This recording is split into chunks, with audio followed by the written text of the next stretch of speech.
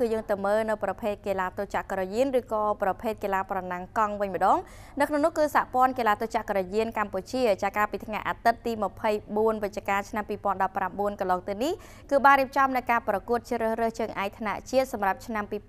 2019ចានៅខេត្តពោធិ៍សាត់ដើម្បីវាស់ស្ទង់សមត្ថភាពកីឡាករកីឡាការិនីដែលត្រៀមចេញទៅចូលរួមការប្រកួតកីឡាស៊ីហ្គេមចុងឆ្នាំនេះដែលជាព្រឹត្តិការណ៍2ឆ្នាំម្ដងនៅតំបន់អាស៊ីចាដែលផ្ដើមនៅថ្ងៃទី30វិច្ឆិកានិងបិទបញ្ចប់នៅថ្ងៃទី11ខែធ្នូចុងឆ្នាំ2019នេះហើយការចូលរួមក៏ដូចជាការប្រកួតជើងឯកថ្នាក់ជាតិរបស់ប្រភេទកីឡាទោចក្រយាននៅឆ្នាំនេះផងដែរក៏មានការចូលរួមពីកីឡាករកីឡាការិនីប្រមាណជា71នាក់ដែលមកពីក្លឹបសមាគមចំនួន17ប្រកួតនៅលើវិញ្ញាសាចំនួន5វិញ្ញាសាខុសៗគ្នាសហព័ន្ធខ្មែរកីឡាទោចក្រយានកាលពីថ្ងៃអាទិត្យកន្លងទៅបានរៀបចំការប្រកួតកីឡាទោចក្រយានជ្រើសរើសជើងឯកថ្នាក់ជាតិប្រចាំឆ្នាំ2019រយៈពេល1ថ្ងៃពេញនៅខេត្តពោធិ៍សាត់ក្រោមគម្រោងថវិការបស់ក្រសួងអប់រំយុវជននិងកីឡានិងការឧបត្ថម្ភផ្ទាល់ពីប្រធានសហព័ន្ធឯកឧត្តមប៉ានសូសារដ្ឋមន្ត្រីក្រសួងពាណិជ្ជកម្មលោកនូចម្រើនអគ្គលេខាធិការសហព័ន្ធបានបញ្ជាក់ថាការប្រកួតនេះត្រូវបានរៀបចំឡើងដើម្បីធ្វើតេស្តនិងជ្រើសរើសកីឡាករកីឡាការិនីដែលមានសទ្ធផលខ្ពស់សម្រាប់បញ្ជូនទៅចូលរួមប្រកួតកីឡាស៊ីហ្គេមលើកទី30នៅប្រទេសហ្វីលីពីន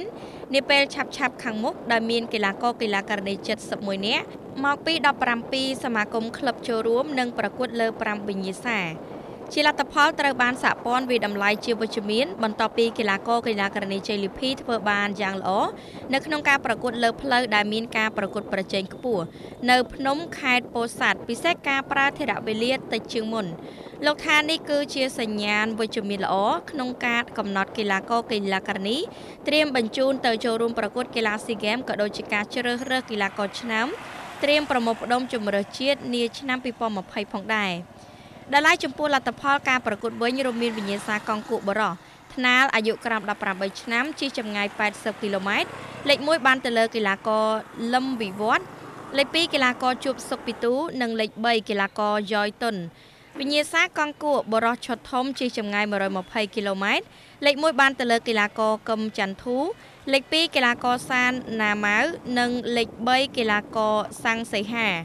វិញ្ញាសាកង់គួកបរោះកម្រិត Master ជិះចម្ងាយ80គីឡូម៉ែត្រលេខ1បានទៅលើកីឡាករ Frank Skorsnick លេខ2កីឡាករព្យាអ៊ីវកាទ្រីនិងលេខ3កីឡាករសសុខុនចំណែកវិញ្ញាសាកង់គួកនារីទូទៅជិះចម្ងាយ80គីឡូម៉ែត្រលេខ1បានទៅលើកីឡាការិនីវីមចាន់ណុងលេខ2បានទៅលើកីឡាការិនីគុនធានិងលេខ3កីឡាការិនីធួនស្រីអូន